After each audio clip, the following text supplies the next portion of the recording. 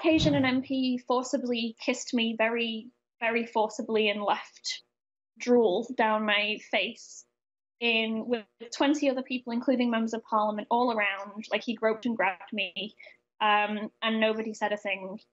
I think anytime you've got a workplace without very many proper policies or procedures, where you've got a lot of men in positions of power and a lot of young women in with not very much power, you've got a perfect storm for sexual harassment and assault.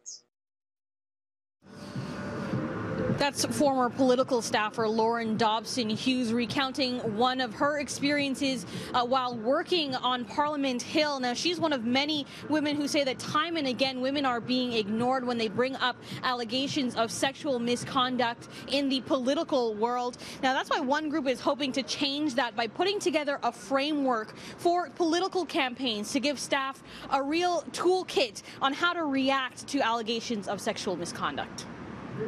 You definitely feel that this is not something that the party leaders or anyone in particular in politics wants you to bring up, and oftentimes you are seen as a burden and they try to silence you. We've also heard has been statements of that you need to have thicker skin. In a perfect world, every volunteer who enters this political space would be introduced to someone who's, you know, as the campaign manager or as the volunteer manager on a campaign, will be dealing with equity issues, with harassment issues. And that hasn't been the case, you know, in my experience or in a lot of other stories that I hear from young women. So many of the social interactions and the work takes place in campaigns offices and in informal settings. And in a campaign office, especially during a general election or even during by-elections, when the writ drops, everybody's focused on getting the votes out.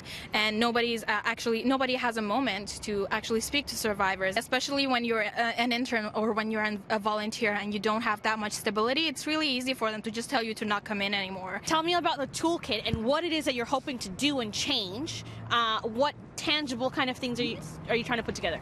Yes, well, the toolkit is basically going to be a resource for campaign managers and volunteer managers to really get a grasp on what constitutes sexual violence and what are the community care options available in such a busy environment, such as a campaign office, to really ensure that people feel safe, people feel heard. And the education part of it is actually going to be sexual violence support trainings for staff members on campaigns, and we're really hoping to get as many folks to sign on.